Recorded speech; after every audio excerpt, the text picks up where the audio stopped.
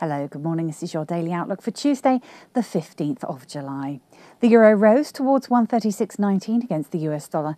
The single currency gained yesterday, even after the president of the ECB, Mario Draghi, warned about currency appreciation is a risk to the sustainability of recovery. The US dollar climbed to 101.59 against the Japanese yen before Fed Chairman Yellen's testimony. Yellen is going to reveal more today about when the central bank will raise interest rates. Looking at equities, US equities gained yesterday. The US 500 advanced to 1971, the US 30 went to 16987, and the US Tech to 3923. Looking at commodities, WTI crude is near a 2-month low at 100.92. Oil is in demand in the US and remains low before the weekly inventory data announcement. And our mover and shaker today is the British pound. The British pound crashed towards 170.83 after reaching 171.40.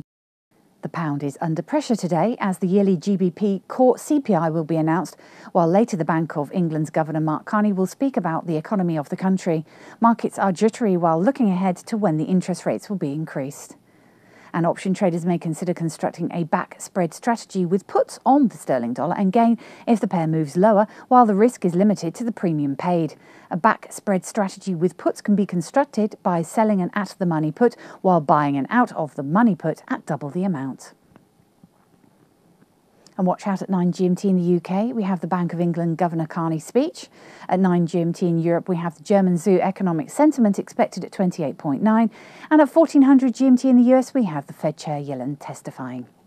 Thank you for tuning in to our Daily Outlook. We look forward to seeing you again tomorrow. I'm Emma Andre from the easy-forex dealing room. Have a great day.